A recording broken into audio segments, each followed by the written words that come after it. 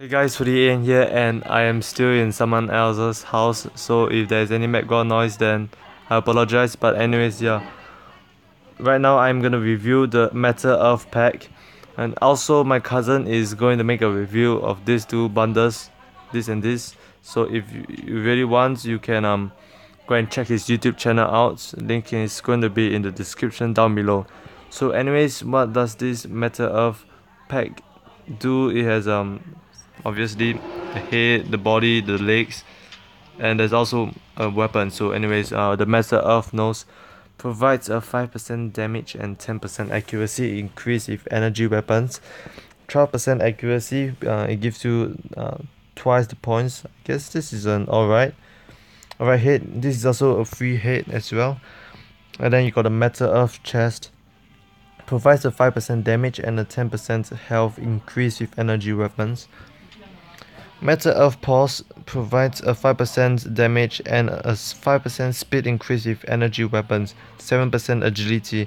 So I feel like that for that, right, the Bucket Shotgun should be an energy weapon.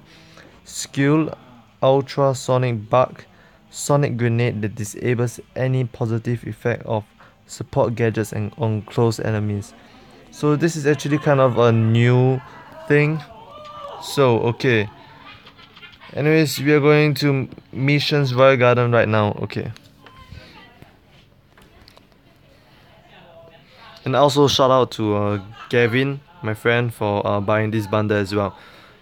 Anyways, let's see. Let's try to find this guy over here.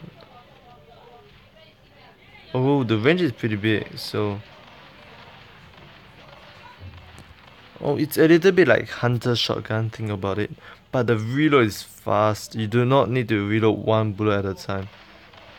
Oh, but the damage isn't that good. That's the main thing, right?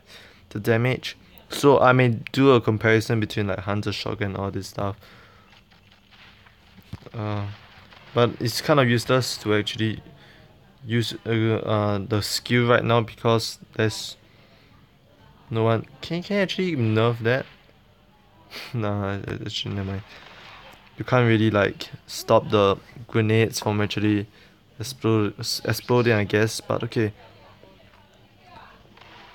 Two-shot kill around there. Can it be a one shot? Don't really think so.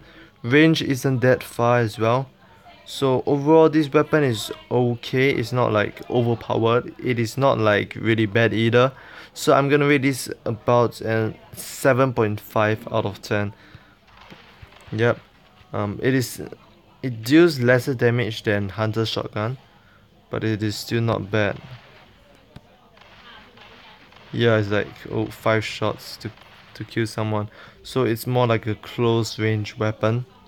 The range is slightly lesser than Hunter Shotgun. Anyways, this is all for now. Hope you guys enjoyed, and yeah, see you all next time. Peace.